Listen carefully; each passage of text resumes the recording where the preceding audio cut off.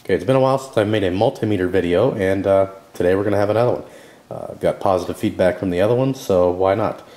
Today we're going to be testing resistance. I didn't go over that, so this is a video on that.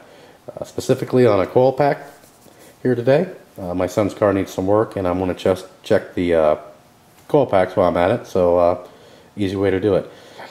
One thing to note, if you are checking resistance, you'll need to know your starting values. So on this particular coil pack for the 2.2 liter Pontiac motor, I need to be anywhere from 0.35 to 1.5 ohms. That's how I know I've got a good coil pack. Anywhere in between there, I'm good.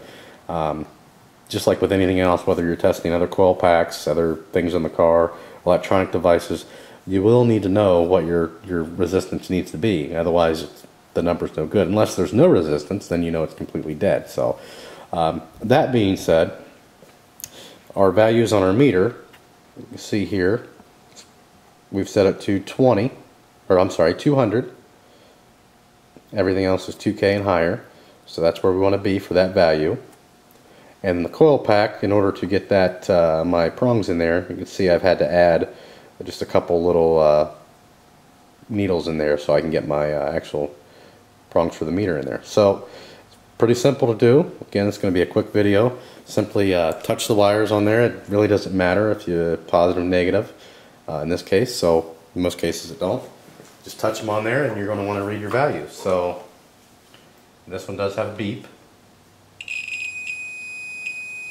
And wait until it settles down. There we are. You can see we're at 1.0, anywhere from 0.9 to 1.1. So we've got a good coil pack, so there's nothing wrong with that. And that's simply how you test it.